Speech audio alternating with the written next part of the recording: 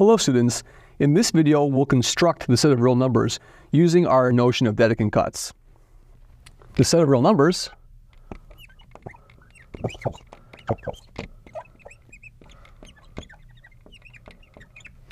is the set of all Dedekind cuts. Okay. So in other words, we set R to be the set of alpha, such that alpha is a Dedekind cut. And we know that Dedekind cuts have three properties. So we know that the three properties of Dedekind cuts is the first property is that the cut is not the empty set, it's not empty, and the cut is not the entire set of rational numbers. Of course, alpha is a subset of Q. It's a certain subset of Q. Two is that if P is in the cut and Q is less than P, that implies that Q is in the cut. And finally, the third property of cuts is that P is in the cut, then there is an R in the cut, such that P is less than R. Now, we can construct any real number in the form of a cut, and let me give you an example of this. So for example, if we wanted to construct the real number, the third root of 2, for example, we know the third root of 2 is not a rational number, so this is not rational, but it's certainly real.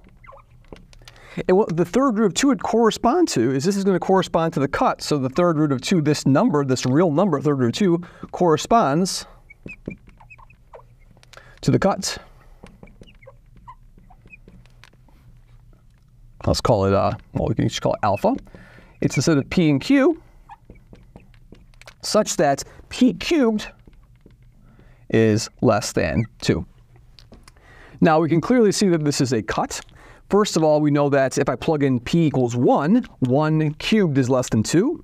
If I plug in P equals 10, 10 cubed is not less than 2, so property 1 is trivially satisfied.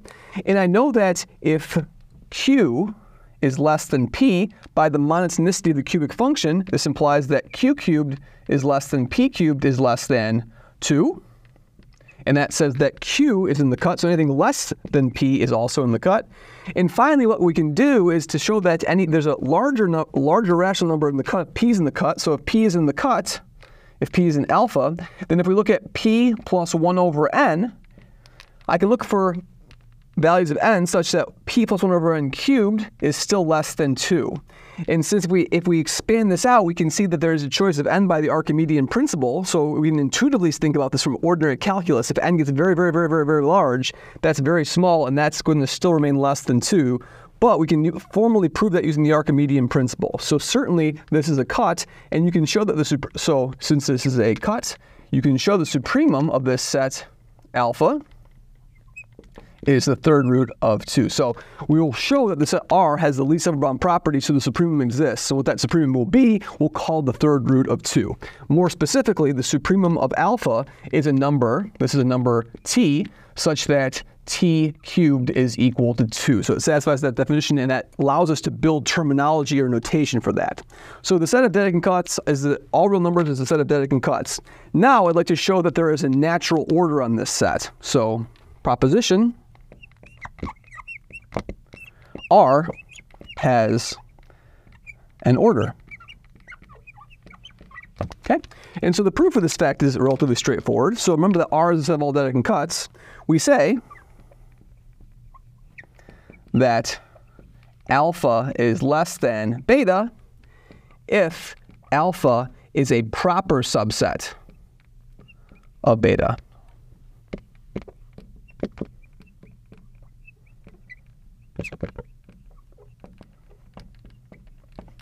Now, to be in order, we have to satisfy two conditions, the trichotomy and the transitivity. Let's do transitivity first. That's the easiest.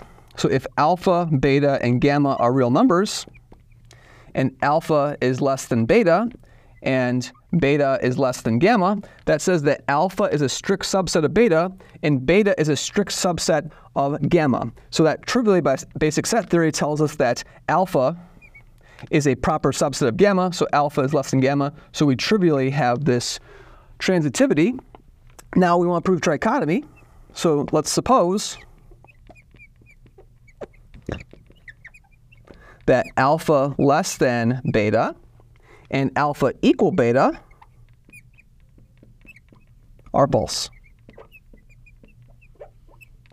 What do we want? We want that beta is a proper subset of alpha. That's what our goal is now. So let's try to prove that. So since alpha less than beta is false, that means there has to be an alpha, an A in alpha. There is an A in alpha.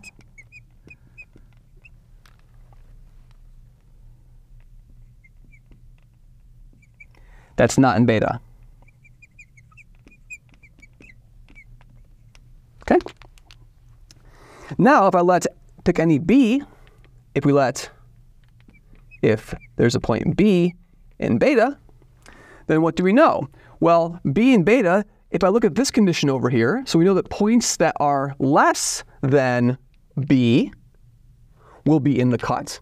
And I know that the contrapositive of this is that if Q is not in the cut alpha, like we have, if alpha is not in beta, that means that it has to be what? It has to be bigger than or equal to any point B. So this implies that alpha is that B is less than or equal to this point, and that's going to be an A, not an alpha. So that's going to be an A, obviously. So that's an A. That B is less than or equal to A. But since alpha is not equal to beta, we have that B is strictly less than A. And this tells me that beta is a strict subset of alpha. Beta is a strict subset of alpha. And we've proven our trichotomy result, that it's a strict subset of alpha. So beta is less than alpha is what we want. So that shows that R is ordered by this proper subset inclusion. Thank you very much.